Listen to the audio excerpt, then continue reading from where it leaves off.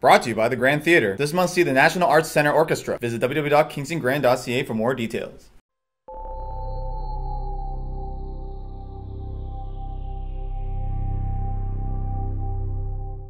Hi, I'm Kelly Hunter for Queens TV Profiles. Today we're here with Sarah Witiuk, a volunteer for Queens Events, which is a website that posts all academic and social events going on in the Queens community.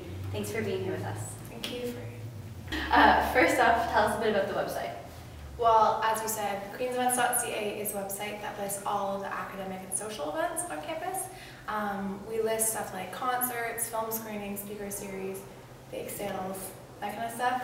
And we try to get an equal spread of all ages and 19+ events. So the website was posted less than a year ago, and what was the idea that was behind it to create the website? Yeah, so when I came back from exchange, I had no idea what was happening on campus. I kept on missing out on things that sounded really cool. Like in 1 week I realized I missed out on an astronaut coming to campus, a cross-campus capture the flag game, and one of my favorite bands playing literally a block from my house. So I started thinking about well, wouldn't it be cool if all of the events at Queens were listed in one place, easy to find?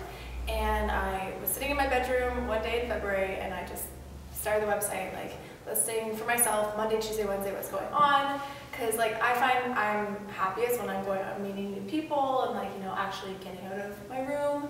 And so I started the website in February, and then some friends of mine were like, hey, you should make that open. And so that was March of 2012, and by the end of August we had 20,000 views all time.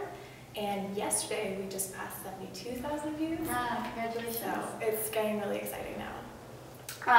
So a lot of the time, a lot of Queens students end up being kind of stuck in this Queens community bubble when there's so much going on in Kingston. So what does Queens Events do to sort of combat that?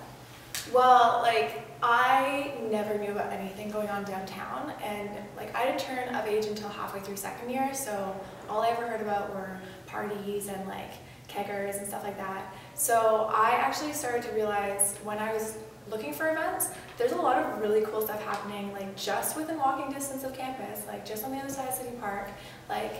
The screening room has indie film screenings every night of the week, and the Artel is this really cool arts venue that has just gallery shows and I don't know, it's so all ages concerts. Who knew that those existed? And so I started trying to find out about these events and post them on the website just to give people an equal balance, just in case you don't want to go out clubbing or to a kegger. There's just stuff going on that you can do on a Thursday, Friday, Saturday night that's just different, So on a day-to-day basis, now currently, what role do you play with Queens Events? Well, since I founded it, I realized that it wouldn't really work if I was just doing it alone, because I'm one person and there's 20,000 people at Queens.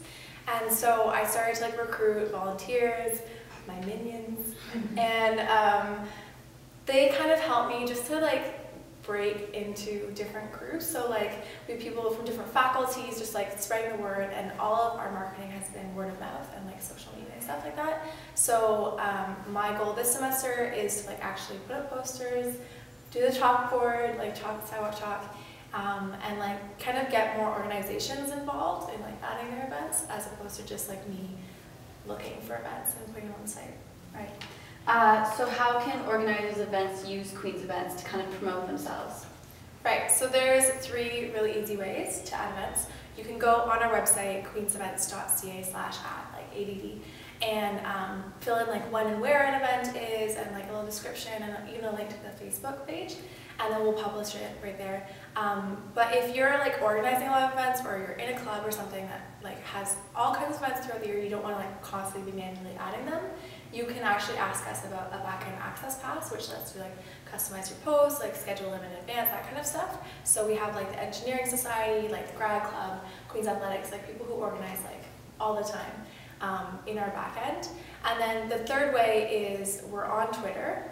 And I love Twitter for getting events, because people are always tweeting, oh, this is going on right now, and have you seen this, and tweeting a pic.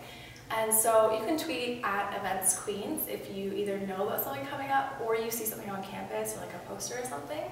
And that's also like every single time that we publish an event, it goes up there. So even if someone knows about an event happening tonight, we can't really put it on the website, we'll tweet about it. So if you have Twitter, it's kind of like the best way to know about events going on. Neat. This has been Queens TV Profiles with Sarah Witiuk, the founder of Queens Events. Thank you for being here with us. Thank you so much.